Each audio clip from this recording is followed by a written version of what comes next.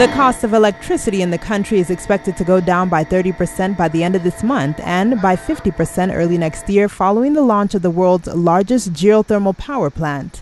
The Olkaria 4 power plant commissioned by President Uhuru Kenyatta in Naivasha will add 140 megawatts of power to the national grid, effectively bringing down the cost of electricity.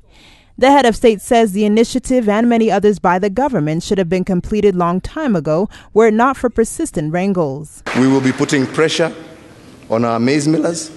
Tunataka bei ya unga pia iteremuke, tunataka bei ya sukari pia iteremuke, tunataka bei ya vyombo ambavyo mwananchi anatumia iteremuke. And that is the benefit that the citizens of this country are looking for.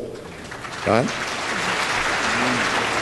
His deputy president, William Ruto, who spoke at the same function, says the government will be connecting the remaining 5,000 primary schools to electricity by April next year in preparation for the free school laptop project. The launch of this 140 megawatts is revolutionary as the effects of what it will do to our energy around the country will be felt by the small, the medium, the big industries, individuals around the country.